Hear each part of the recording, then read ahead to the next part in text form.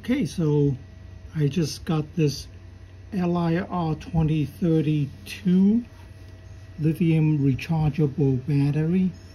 The capacity is only about 70 milliamp hour. A regular non-rechargeable one, and it can be 200 to 240 milliamp hour. So this is essentially 1/3 of the power of the non-rechargeable one. But then of course you can use this over and over again. You can recharge this in about 2 hours. So what does all those designation means? The number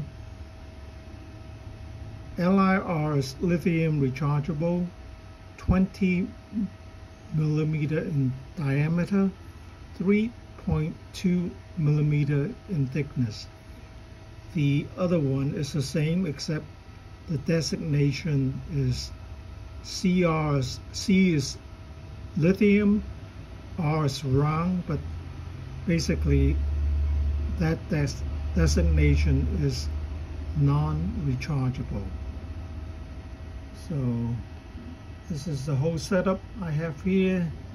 Rechargeable by USB, and you can certainly use it in a pinch to replace your non-rechargeable one.